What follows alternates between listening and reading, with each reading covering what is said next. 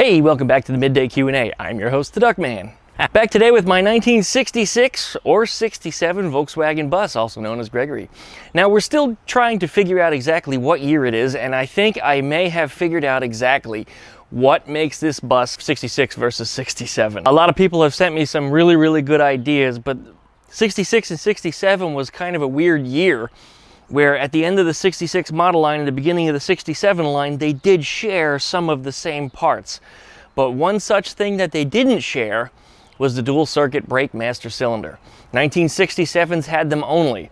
And the only reason I discovered that, I didn't think about it earlier, as I was looking at the two wiring harness charts, looking at the two of them, the dual circuit wiring harness has an extra 3 wires that go to the master cylinder because there's 2 brake light switches that are on it. And that's in case one of the circuits fails, the pressure can still activate the brake lights with the still functioning brake circuit. Looking at the 2 harnesses, the light bulb went off over my head. The harnesses are otherwise damn near identical. So I decided, well, since my floors are out and the master cylinder is right there, why don't I go ahead and put my own 2 eyes on the master cylinder and see if it's a dual circuit or a single circuit, and see if there's a wiring harness that's connected to it and whether or not it has those extra 3 wires. So anyways, today I went ahead and pressure washed out the bus, and you probably noticed the 13 has gone off the front of it. I went ahead and rubbed it right off of there.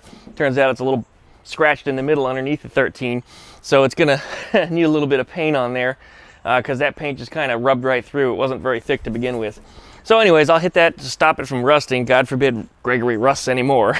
But the reason why all the doors and everything is open on is because I've been letting the air go through it. Tonight, I'm probably not going to recover the bus. I'm going to try to keep him just open and let him dry out as much as possible. The humidity here in Florida has been like 35% with a temperature between 78 and 83 degrees. It's just been absolutely gorgeous. And I know it's not going to stay like this.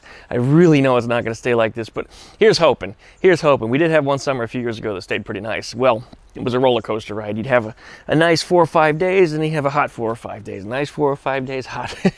But anyway, let's go ahead and hop inside right after the intro. Don't forget to like, comment, subscribe. Pluck that dingle belly down there next to the subscribe button. That way you get updates every time I upload a new video. And don't forget to check out duckshit.net. That is my website where you'll find all of my social media links. My Instagram, for some reason right now, is blowing up. In the last couple days, I took on a few hundred new followers, and just wow. Thank you guys for listening. Thank you guys for hitting me up over there, and continue to, you know, give me that follow, because I've been posting a lot of behind the scenes photos of the stuff that I've been working on. Anyway, I'm doing too much of this. Let's go ahead and get to it.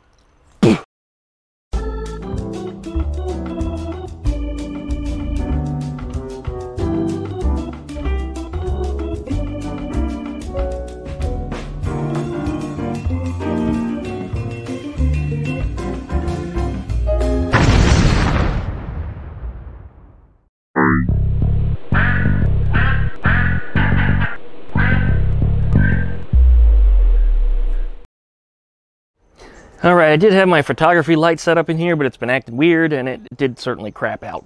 But the master cylinder reservoir is right there, so we can get a good look at this master cylinder. Now, the first thing you can see, dark as it is, let's see if the night vision does any. Note to self, the power button is right next to the night shot button, so don't hit the wrong button. Anyways, you can get a much better look at the master cylinder now, and you can see it's got 3 outputs on it, and the brake light switch is in the back. This is a single circuit master cylinder. Now, there's always that great possibility that somebody, you know, went ahead and changed it from a dual circuit to a single circuit, because it really is easy to unbolt. But the wiring harness, which does appear to be old and original, is equipped with only 3 wires going to the master cylinder, not 6 that would be required for dual circuit. This bus is probably a 66. How about that? I don't know why I closed that. I actually wanted to show you the dashboard. It just looks completely different since I've hosed it down. Let's turn the night shot back off. It's still rusty, but clean. And actually, it's kind of nice. I kind of like the patina on it the way it is. There's a good possibility I might just clean it up and, you know, clear coat it. I don't know. We'll see how I feel about that. It doesn't have any rust holes in it that I've found yet. But along the edge here, there probably is. So when I pull these windows out, we'll figure that one out. But that's a little bit down the road. But as I said, I pressure washed the inside out here. It was dirty. There was a lot of crust that came out of this, and a lot of handfuls of just rust crumbles. Just everything was just crumbly. This center section floor in here, it looks like it's only bad through a strip right here and on the end. So what I'll probably do is I'll cut it right about here to there and just replace that section of it. The front is in okay shape, so it can stay. And also some people asked about the bumpers. The bumpers, I had showed them quickly before that there was some rust through on them. Now bumpers are actually usually kind of heavy steel. Well, as far as Volkswagens are concerned, they're pretty heavy. And this one had some rust holes through it. Yeah. Yeah, there's a little crushed here with some rust holes. Now because it's such heavy steel, I should be able just to hammer this out and fill it, you know, with just some welds. That shouldn't be too big of a deal. So it doesn't look that badly compromised, to be quite honest with you. I mean, there's holes, but that can be fixed. So it should save me a couple $100 of trying to replace this bumper. It's also got a little tow hitch in it. I'll probably never use it. I'll get rid of that for sure, because if I ever do pull anything with this bus, I'll use a proper tow bar, not something on a flimsy bumper. The last big question of the day. Everybody wanted to know what those signs said that consisted of the floor. And I don't know. I don't even know if I have them laying in the right order. But there's an A and L, a T, what looks like it might be a sliver of an R or an H, A, D, I, have no idea what that is, E-R-N-A. So if anybody has some kind of boggle translator or anagram reader or some kind of something, maybe you could figure something out, but I haven't been able to put together as to what this might have been. This panel, by the way, came from elsewhere inside the bus. It was glued down over the engine compartment, over one of those rust holes. I think that's where it was anyway. I seem to remember peeling it off of something around the engine area. There might be some more panels like that around. I'll be looking for them, see if there's anything else with lettering on them.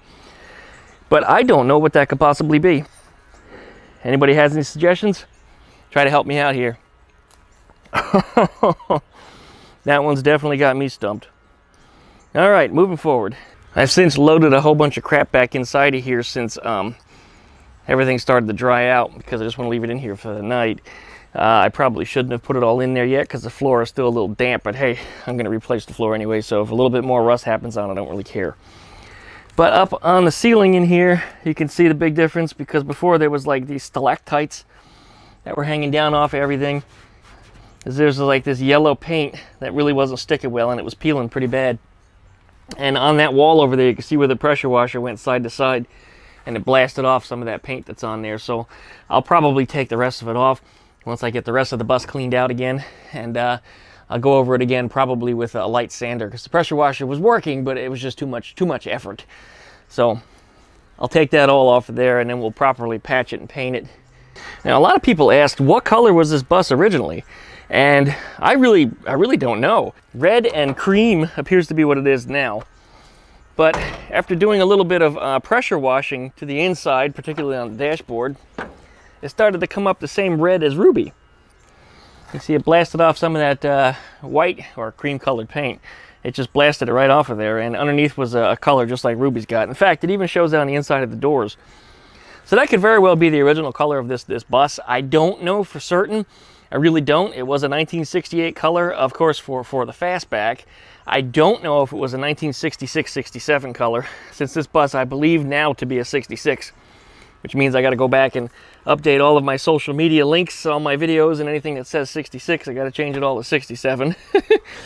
Well, you know what? I still got to get that VIN tag from Mary. I guess that would be what truly answers everything. But yeah, that's where we're at. Now that I've got all this area in here clean, it doesn't look as daunting as it did before. Still need to fix that shifter area though. I mean, of the frame, that's probably the worst. And I have never seen one of those rust out before. Never. Birds flying really close to me. I'm sorry, I got distracted. It landed like right behind me. I could have stepped on one of them. I don't even know if you heard them chirping. You might have. They were being extremely loud. All right, well that shifter tunnel right there, the whole top of it is all rusted off. I gotta see if CT Moog can get me a good picture of his with some dimensions, if you can take some pictures and you know, lay a tape measure next to it or something, so I can figure out exactly where this little hole is supposed to be located at, and then I'm gonna have to refabricate it. I have not found a patch panel for this. I don't think one exists. All the big manufacturers don't seem to have them, and I tried looking at some of the dune buggy places to see if they could use like a shifter box that they put on a dune buggy or something, but they're not big enough. So yep, there's gonna be some fab that goes into that. I'm gonna have to completely rebuild that little box. But yeah, there it is. That's what we've got. Tomorrow we should be doing some more work on this thing. If not this, for certain, Eleanor. Eleanor will be getting some welding work done. I should be able to start in the morning on her because I'm going to have a little more time. That's the little bird that was behind me a minute ago. He landed behind me again. I wonder if he's a baby. Maybe he's a fledgling, fresh out of the nest. Oh, he is! Look at the little guy. Oh, he looks just like the little guy I got a couple years ago over here. Man, you better find a place to go tonight. You better find a place to go. There's a ton of cats in this neighborhood. Can you fly? Not really, huh? Oh, you tried, though. That was a good effort you made. You poor little guy. Oh. Don't make me have to take you in. I don't want to have to take you to the wildlife center. Come on, fly, little guy. Come on, you can do it. You can do it. Oh, you poor little guy. He must have just jumped out of the tree. I don't know why he didn't wait until morning, but he just jumped out. I'm sure of it. You poor little critter. All right, I'll be keeping an eye on you as I pack everything up here. Where the hell'd you go? Damn, you're invisible on the ground. Ah, you be a good little critter. We'll come check on you in a few minutes. All right, one of the other questions I got is, you know, how much pocket change did you get in there? And it's kind of a lot.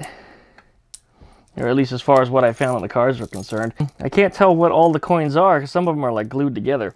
So what we're going to do is we're going to take a little bit of cat piss, throw it in here, and then throw our coins right into that. Because as we've learned, it will ungreen copper.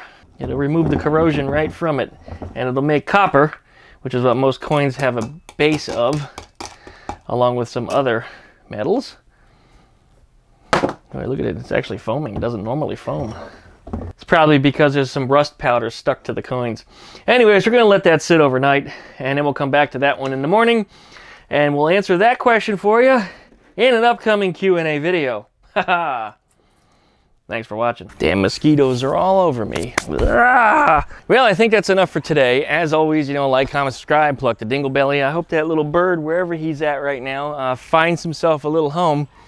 So I'm already hearing rustling in the bushes of the cats that come around here at night. And there's been a lot of cats around here lately. A lot of cats around here lately. My security cameras and my motion sensors keep getting tripped off by cats. There's just friggin' cats everywhere. Anyways, I guess it's a good test for my security system. It shows that even a little animal, you know, this big can set it off. We're going to continue to work on the bus. We're going to let him dry out. Tomorrow we're going to be working on Eleanor. We're going to try to get them hinges situated on the passenger's door at least. I'd like to see at least one side at least finished enough. You know, proof of concept to show that it works. And I got itchy balls all of a sudden. Man. I'd like to have a little proof of concept that works, so that way I can then move over to the driver's side and then copy it. A lot of people said that I couldn't make it work, or that those hinges I got are completely the wrong style for what I need to do, and I disagree. I think they're going to work just fine. If they're going to be tight, it's going to be a snug fit, but I think they're going to work just fine. Anyways, thanks you guys for watching. Duckshit.net for all my social media links. I mean, really, do it. Duckshit.net. Visit the website. Check out the stuff that's on there. You want to send me a donation? There's a PayPal page for that. You want to join me on Patreon? That's right, I have a Patreon page. You can join me on that just the same. Follow me up on Instagram if you'd like. Hit me up over on Twitter. Maybe I'll start using that thing again. Thanks for watching, you guys. Really appreciate it, and we'll see you tomorrow. Well, I just decided to have one more look around for that little bird, and I don't see him. So hopefully he managed to get strong enough to take off and fly. Fly away, little guy. Godspeed. I hear the parents over here, that little chirping sounds. I don't know how well this microphone picks them up, but the little tiny chirping sounds. In fact, there's one of them right there. I don't know if you can see. That's probably one of the parents. See if I can zoom in.